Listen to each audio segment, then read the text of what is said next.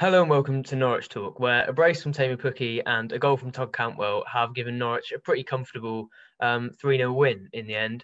At the start, it didn't really feel like that was what it was going to be. James Collins hit the post after maybe about 2 or 3 minutes from about 4 yards. It was an open goal and he really should have scored. And from that point onwards, you thought, especially given how much of a test Luton have given us twice before this season, obviously the 2-3-1 victories, you thought that Luton were really going to put us under pressure and give us a test, but that wasn't really how it panned out. I think they went with sort of a half press approach. I was expecting them to come at us a little bit more and to try and give us more of a match, but they didn't really do that.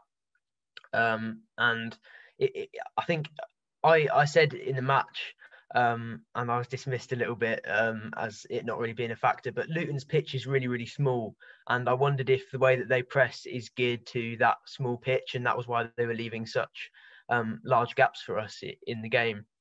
But thankfully, we were able to exploit that. Eventually, Pukki rounded off quite a nice move. I think it started with a nice Lucas Rupp ball in behind. Todd Cantwell took it really well, and I thought he was excellent today, by the way. I'll come to that a little bit later.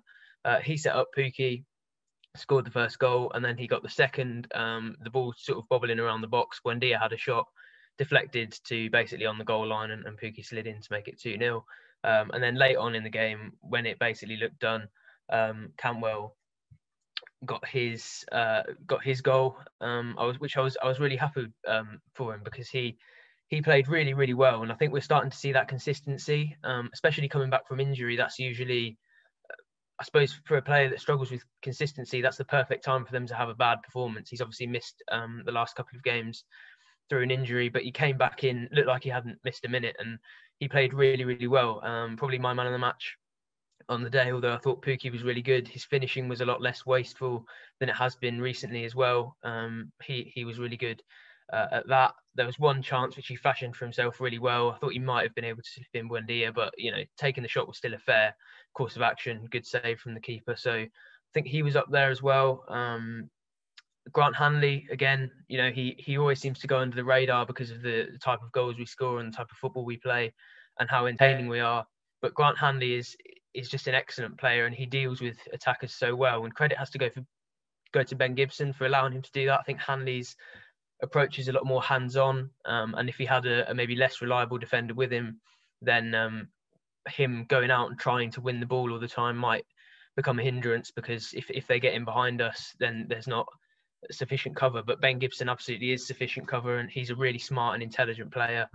So they both looked really good. Yanulis, I thought, was good again. Aaron's, depending on how you think it should be said. I think Aaron's is, I suppose, how we should all be saying it now, but that's going to be hard to get used to. I thought he was good again. Really attacking today as well.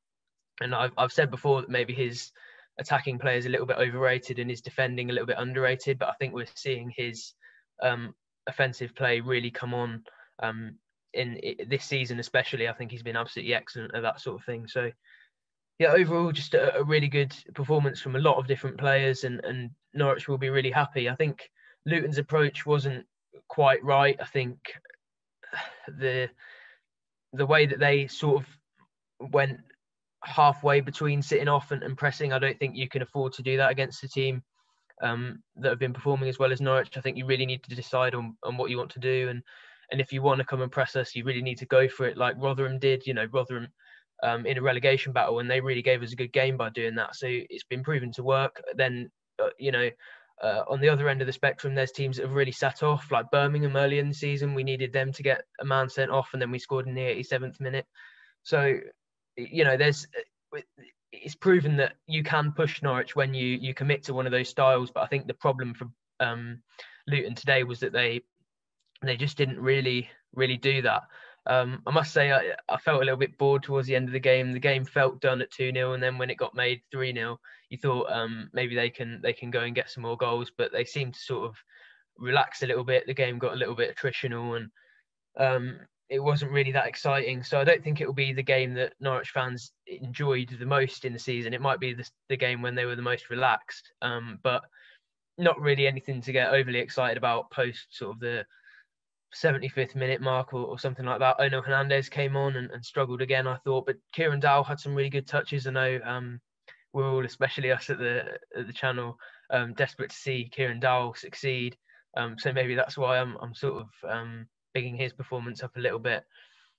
It's just a few neat passes here and there, but it's just good to see him on the pitch, really. I heard Chris Gorham in the commentary saying that prior to the game, he'd only played 59 minutes since the new year, which was, over 3 months ago now, which was a bit of a shocking stat, especially when you think when they signed him how much reliance we expected to have on him. So it was good to see him back on the pitch. Jakob Sorensen came on, got some minutes.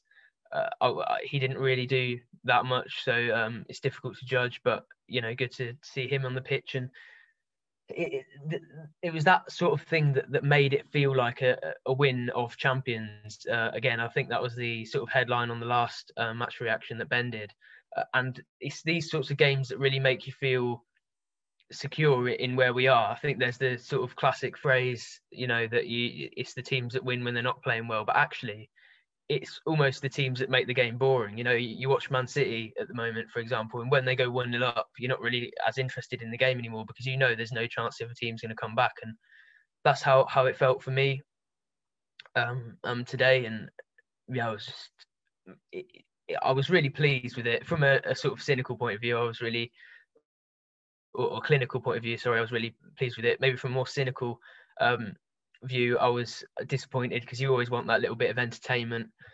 We didn't get that in the last sort of 20 minutes, but the way that Norwich played and especially the gaps Luton left for them to play, it turned out to be a really fluent and positive performance. As I said, a lot of credit goes to Todd Cantwell, especially. I thought he was excellent. But the whole team played really well. Really pleased. And on to the next one. Unfortunately, we now have to find stuff to fill 8 whole days with until the next game against Sheffield Wednesday on Sunday. But it will be a good rest and break for the lads, and a good opportunity for Farker to get on the training pitch finally for the first time in a while. So yeah, keep yourselves entertained until then. Thank you for watching, and I'll see you soon.